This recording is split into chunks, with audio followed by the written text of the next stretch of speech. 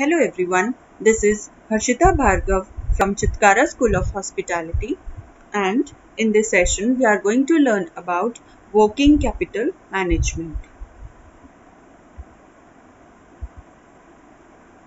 So let's start with what do we mean by working capital? Working capital means the current or short-term capital of the business. In other words, firm's holding of current or short-term assets is working capital of a business.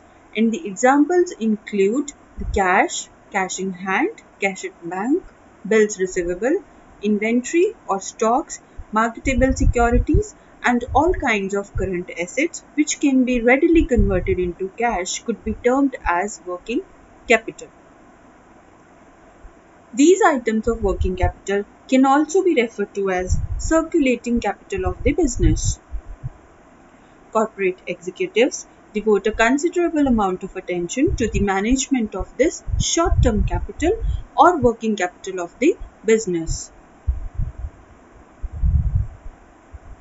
There are two prominent concepts of working capital, or we can say there are two interpretations of working capital. One is excess of current assets over current liabilities, and the second is gross or total current assets. When there is an excess of current assets over current liabilities, it is called as net working capital concept or net current assets concept.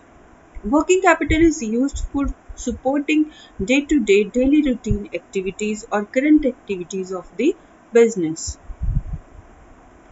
Moreover, in funds flow analysis, when there is an increase of working capital, it represents employment or application of funds, which again means short-term capital or working capital of the business.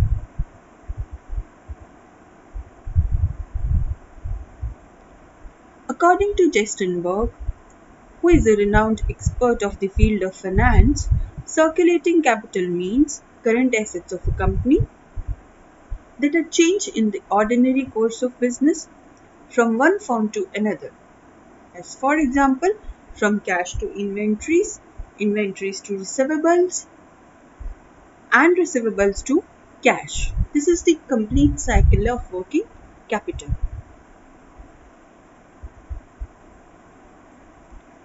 Accordingly, there can be two types of working capital under the basis of concept and under the basis of time.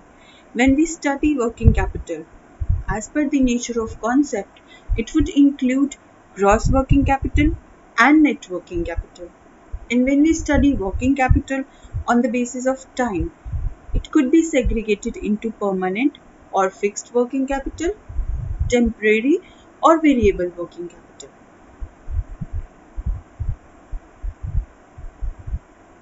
This is the basic difference between permanent and temporary working capital. This diagram shows that the minimum amount of funds that a business requires to run its daily business activities is termed as permanent working capital, and the amount over and above which is incurred or paid by the organization is termed as variable working capital, which keeps on changing as per the requirement and circumstances of the business. This is another diagram showing the same relationship or the difference between permanent working capital and working capital, variable working capital.